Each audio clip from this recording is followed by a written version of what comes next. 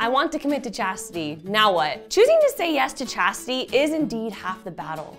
However, how can we patiently choose to live out this radical virtue if we don't know how? When it came to faithfully living out chastity in college for myself, the struggle was so real. I remember saying that yes, and then swiftly getting a good old kick in the rear by the over-sexualized culture that we live in. Chastity is a lifestyle that can seem overwhelming, lonely, and even intimidating. If we're going to achieve chastity, we have to exercise and build patterns in our lives that replace the patterns of the past. We must forego certain things that we find desirable and fix our eyes on the goal for the higher good. We need spiritual disciplines, attending daily mass, the sacrament of confession, holy hour, reading scripture, and prayer. Aside from our spiritual disciplines, I want to provide a few practicals that can aid in your pursuit for this life-giving virtue. Number 1, be gentle with yourself.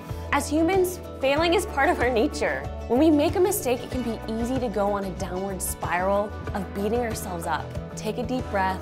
It's okay. Chastity is a lifestyle, not just a temporary fix. Yes, there will be times where the spirit is willing but the flesh is weak. One of my all-time favorite quotes comes from Saint Faustina. Your sin is a pebble in the ocean of God's mercy. There is no sin too great for the mercy of Christ.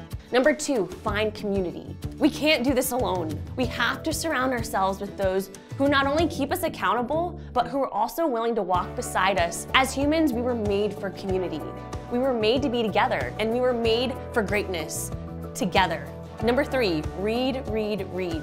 You can never educate yourself enough. This was such a game changer for me.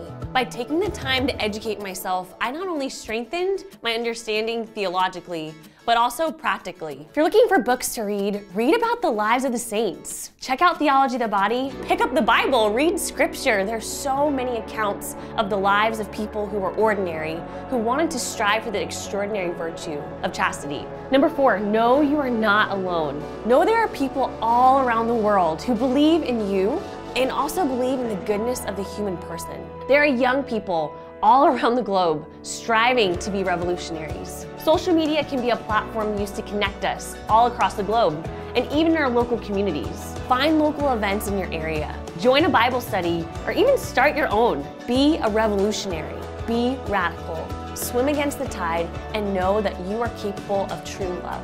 As one of my dear friends, St. Pope John Paul II once said, chastity is a difficult long-term matter. One must wait patiently for it to bear fruit. But at the same time, chastity is the sure way to happiness.